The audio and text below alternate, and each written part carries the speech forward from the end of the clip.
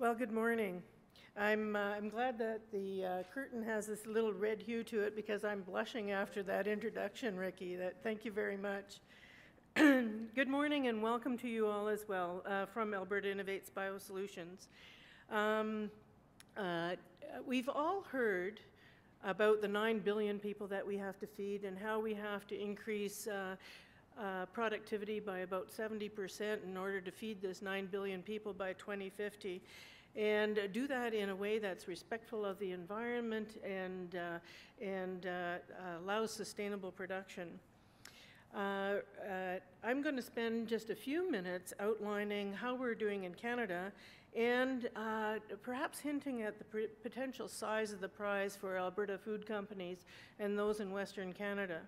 Now, this is a little bit of an oxymoron because Ricky is the professor. He's the one that should have the presentation. I'm the one that's a little more comfortable relying on visual aids. So I'm going to present a few pictures and graphs just to get you thinking a little bit about what we could do in Alberta.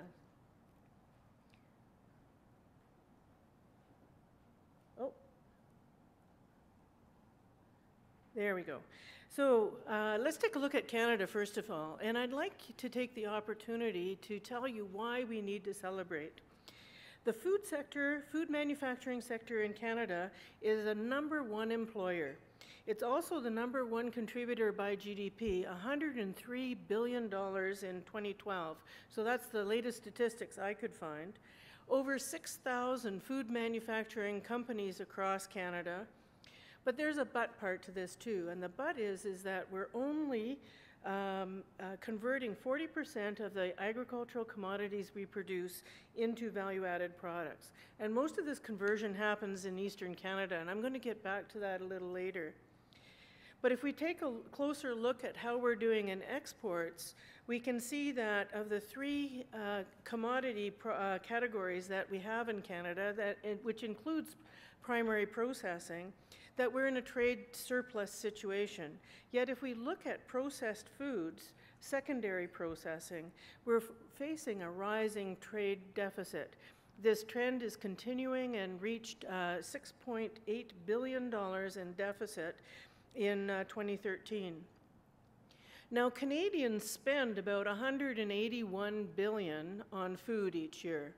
And some of these grocery dollars are for products that are produced in Canada, but increasingly there's competition for a volume of products that are imported from other countries. So think about the opportunity that Canadian food processors have in replacing those imported products. So if we take a look at how we're doing between provinces, we can see that 3/4 of what Ontario produces is actually value added in terms of exported product. A lot of that goes to the US, yes, that's true.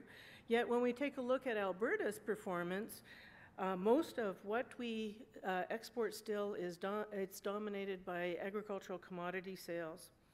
So Alberta's performance is also similar to that of other Western Canadian provinces, and yes, we do have an opportunity again to increase food manufacturing in Western Canada. If we think about what's happening in Alberta, we really do have a cause for celebration. Last year, in 2013, we produced $12.6 billion worth of food and beverage products in Alberta. Food manufacturing is Alberta's second largest manufacturing sector. So that again is cause for celebration. And I'll give you a few more stats. We have at last count 457 companies in Alberta. Those companies are largely small and medium enterprises located in Calgary and Edmonton. But we employ about 27,000 people, which is a significant number as well. So we provide a good deal of the social fabric in rural Alberta, but also in our cities. So of that $12.6 billion that we produced a couple years ago, a lot of that is red meat products. 26% is in further processed foods, and 7% is in beverages. So again, we have the opportunity to add more value to agricultural commodities in Alberta. And, oops, there we go. So I've been hinting, perhaps not so subtly, that we do have some opportunities, but I do also recognize that the sector faces challenges. We have strong global competition. I talked a little bit about the rising number of imports that are coming from different countries, and a lot of these are lower cost than what we can produce in Canada and in Alberta. We have pressure from consumer price sensitivity. They don't want to pay much more for groceries than what they're paying nowadays. But we also recognize that the cost of your inputs may be higher than that in other jurisdictions. The cost of raw materials, the cost of energy, cost of wastewater disposal, and so on. And we end up recognizing that oftentimes you're a low margin, high volume business, and you're so busy running your businesses that you have less time to innovate than you'd like to. Because at the end of the day, what many of you food processors are entrepreneurs who are excited about getting into the food business and find little time to innovate in today's environment.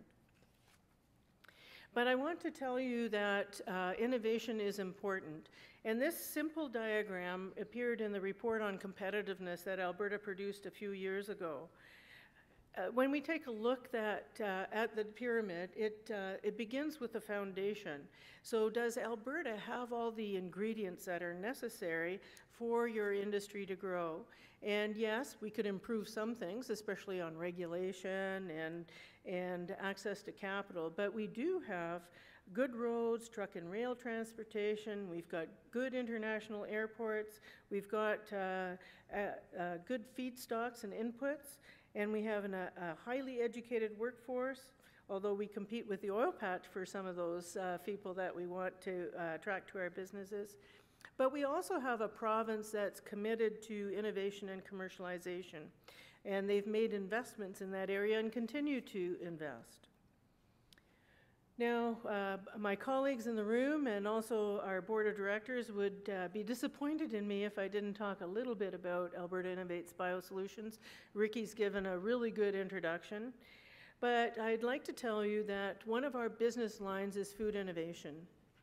And we are interested in supporting the development of competitive, consumer demand-driven products.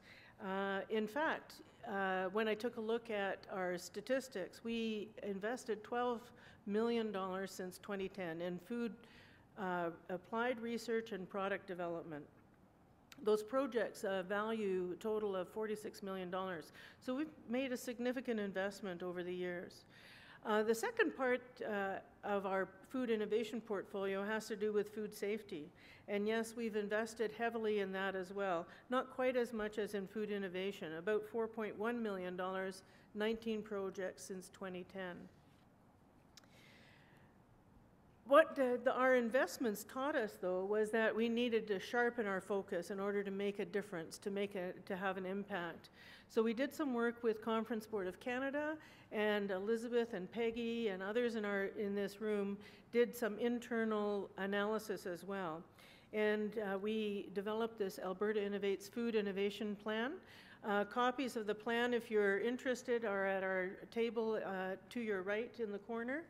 And this analysis indicated that our best opportunities for investment for growth in food in Alberta was in value-added ingredients, food and beverage products. No big surprise there, because we've got a good strength of industry, a good a baseline of industry on which to grow that area, but also functional foods and nutraceuticals.